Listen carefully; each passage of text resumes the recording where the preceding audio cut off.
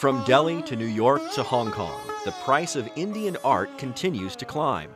Indian artists are breaking sales records at international auction houses, while domestic buying is at an all-time high. As the value placed on Indian art grows, Indian artists are exploring new mediums, pressing traditional cultural norms, and popularizing art education in India's colleges and universities. This is the rise of Indian art. The Jahangir Art Gallery in Mumbai is one of an increasing number of galleries dedicated to the sale of Indian modern and contemporary art. Here, artists display their work and talk to potential buyers about their creations.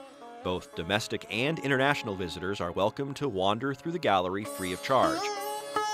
Artists stand by in hopes of making a sale.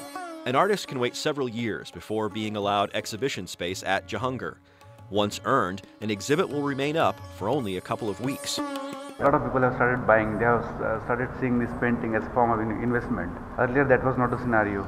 Since Indian economy has picked up and since now India is making its presence felt across the globe, more of Indian art is now being acknowledged. International collectors are paying attention. The world's foremost auction houses, such as Christie's and Sotheby's, are allocating more space for Indian art.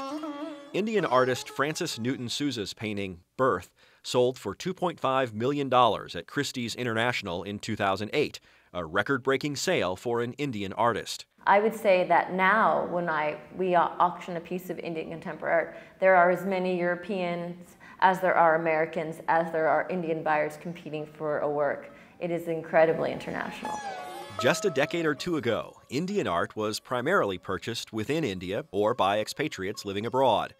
While sales to foreigners have increased, new wealthy Indians, the beneficiaries of a booming economy, are taking art seriously, both for its quality and to support the national identity it symbolizes. I think India as a brand kind of is getting cooler and cooler, and probably will get cooler and cooler with time. Icon Gallery in New York City is one of many international galleries serving Indians living abroad. I'm buying all over the world. I've collected some of the works and I still need to build on that collection.